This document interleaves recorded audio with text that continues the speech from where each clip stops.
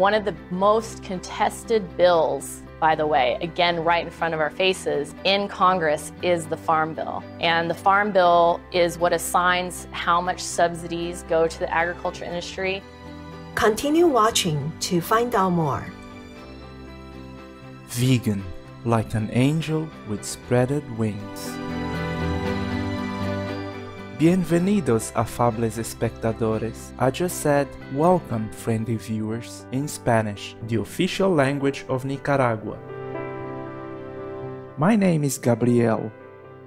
The God-loving Nicaraguan people share your appreciation of God's creations and your goodwill towards humans, animals, and nature. Welcome to Vegan Batgirl Connie Spence, Part 204, The Food System. In today's program, Connie walks us through the history of the food system and politics in the US, more specifically, how the system is rigged to undermine the law of supply and demand in favor of the livestock industry. After a highly successful foray into spotlighting her powerful vegan messages, Connie was energized and enthused about inspiring more people to choose the compassionate vegan diet by showing them how many animal lives are saved by the plant-based diet. I started checking the USDA numbers to see how many animals we saved, because some of my messages with the Batman light would say each person can save 100 to 200 animals a year by not eating them. I would put those stats on a Batman light. So I wanted to find out, okay, now I'm meeting all these vegans. We're seeing all of these new plant-based companies becoming mainstream. We're seeing the economics of those plant-based companies doing really well. We're seeing headlines that the dairy industry is failing or that we're perceiving it that it's failing because there's bankruptcies left and right. We're seeing shelves at grocery stores. It doesn't matter if you're in a big market like LA, or if you're in a really small rural area, you're seeing the shelves near the dairy milk have 20% to 50% of plant-based milks right next to it. So I'm thinking, okay, these numbers should be shifting and changing. To her surprise, Connie found out that the livestock raising business had continued to expand, all the while raising and killing more animals. So I started looking at the USDA production numbers and I started comparing them with population increases. And what I found out is basically that the production keeps increasing. And I'm like, this can't be the case like every year. I start looking at losses, and there are a lot of years with reported a lot of losses in money on headlines, but then sequentially you'll find a headline talking about a bailout. And I started finding out stockpile numbers, basically that we were stockpiling unsold meat and dairy, and the amounts we were stockpiling were crazy. And if we have a stockpile because of oversupply the year before, then your expectation would be that next year that they're going to reduce supply. And instead, they increase supply. And I'm like, this just doesn't make sense. An industry couldn't do that if they were losing money. And I was like, where is this money coming from? And then those bailout articles started making sense. When Connie delved further into the details of the bailouts, she started learning about the truth behind the US food policy, about the Farm Bill, subsidies, bailouts, and more, which totally invalidates the fundamental rule of supply and demand in an economy. The livestock industry is part of the foundation of this country. The colonizer turned into the farmer, turned into the slave owner, turned back into the farmer. The same practices used upon animals were used upon slaves. The food system was the part of the foundation of this country. Back then, the first 4 out of 5 presidents were farmers, and close to, anywhere from 75 to 99% of people were farmers. A lot of things happened during Reconstruction. In the early 1900s, you start seeing farmers experiencing a lot of loss because of them actually degrading the soil. In 1933, or as a response to the Great Depression, FDR approved the Agriculture Act of 1933, and that now is what is considered the Farm Bill today. President Roosevelt sought to help farmers to boost crop production by implementing the New Deal, including the first Farm Bill, which was passed in 1933. It was a program that increased prices by paying farmers to limit their production, thereby essentially guaranteeing that they received a minimum wage for the crops they produced. In 1938, Congress established the program on a permanent basis to be renewed every 5 years. There have been 18 farm bills to date, the most recent being the Agriculture Improvement Act of 2018. The provisions in the bill will last until 2023, at which time a new farm bill will be negotiated.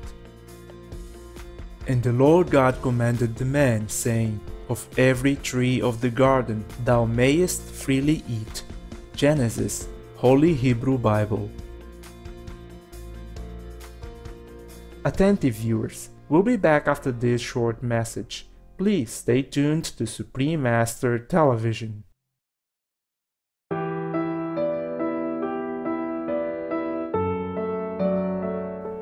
Welcome back to our program. The Farm Bill is regulated by the United States Department of Agriculture, or USDA, the federal executive department that is responsible for developing and executing federal laws related to farming, forestry, rural economic development, and food. The department aims to end hunger in the United States and internationally by meeting the needs of commercial farming and livestock food production, promoting agricultural trade, assuring food safety, protecting natural resources, and fostering rural communities. In the 1970s, when large corporations entered the agriculture business, the government made big cuts to the Farm Bill programs. Corporations became the primary price setters and have been paying farmers less and less for their crops. Big farms can make do with lower prices by scaling up their production, but not small farms like family farmers. Eventually, many small farms lost money and the owners sold their land and moved away, which was described precisely by the former United States Secretary of Agriculture, Sonny Perdue. In America, the big get bigger and the small go out. In 2019, small American farmers were nearing extinction. Most agribusinesses are controlled by large multinational corporations. While farmland stretches far and wide, farmers and ranchers themselves make up just 1.3% of the employed US population, a steep decline from 1935. Yet, they're still one of the strongest and most powerful industries in the United States. Today, the population of farmers is like 1 to 1.5%. So I need to figure out when the system was rigged to figure out how 1.5% of the population technically has control of the food system. One of the most contested bills, by the way, again, right in front of our faces in Congress is the Farm Bill. And the Farm Bill is what assigns how much subsidies go to the agriculture industry. It assigns new programs that are safety nets, programs that bail them out, programs that are insurance policies. A subsidy is a financial benefit from a government that gives the advantage to a specific industry or business, funded by our tax dollars. A bailout is the injection of money into a business or organization that would otherwise face imminent collapse, again funded by our tax dollars. Furthermore, some components within the Farm Bill are particularly shocking, such as the Supplemental Nutrition Assistance Program, or SNAP, formerly food stamps.